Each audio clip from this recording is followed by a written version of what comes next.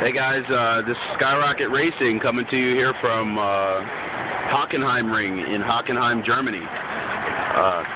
Team Shepherd has a prototype on the track right now. I don't know if you can hear what's missing, but this is a prototype 1/8 electric car.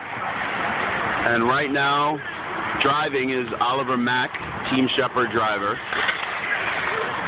And you can see that this thing is blazing fast.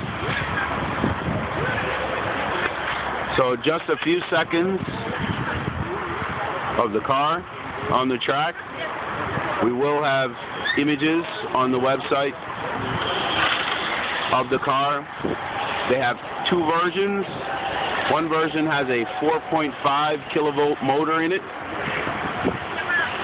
Essentially a small motor from a hybrid car, very similar. Lots and lots of horsepower in these things.